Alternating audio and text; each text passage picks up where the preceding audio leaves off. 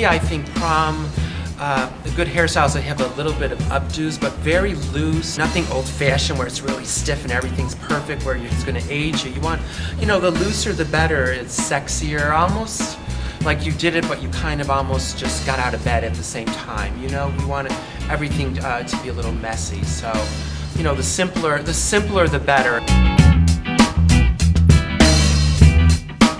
You know, at home you can use things that are to make products that are found in your kitchen.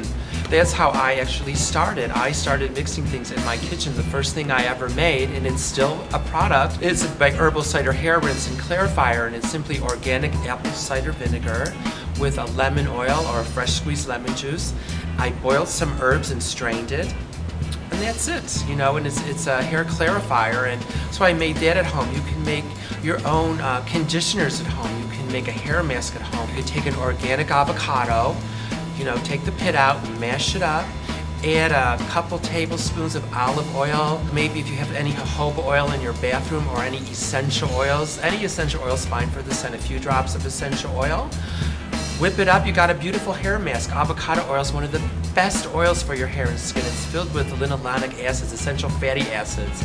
You know, there's tons of things. A great body scrub at home. You know, you just take sea salt or brown sugar and add a little olive oil to that with your favorite essential oil.